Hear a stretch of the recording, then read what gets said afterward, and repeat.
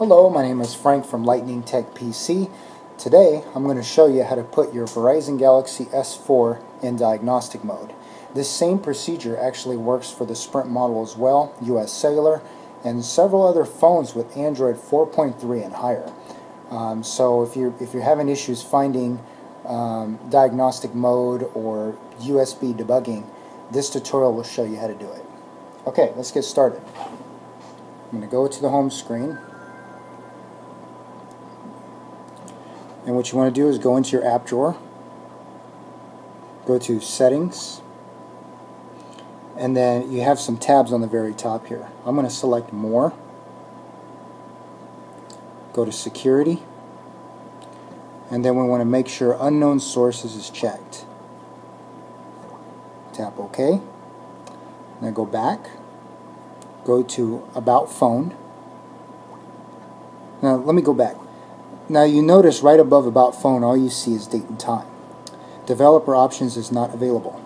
The reason why is ever since Android 4.3 they've hidden that feature. Actually 4.2.2 I've heard. But so what we're going to do is we're going to get it back. Go to About Phone, look for build number anywhere in your settings. If you have a different phone it might be under Software, under More, but it's in About Phone somewhere.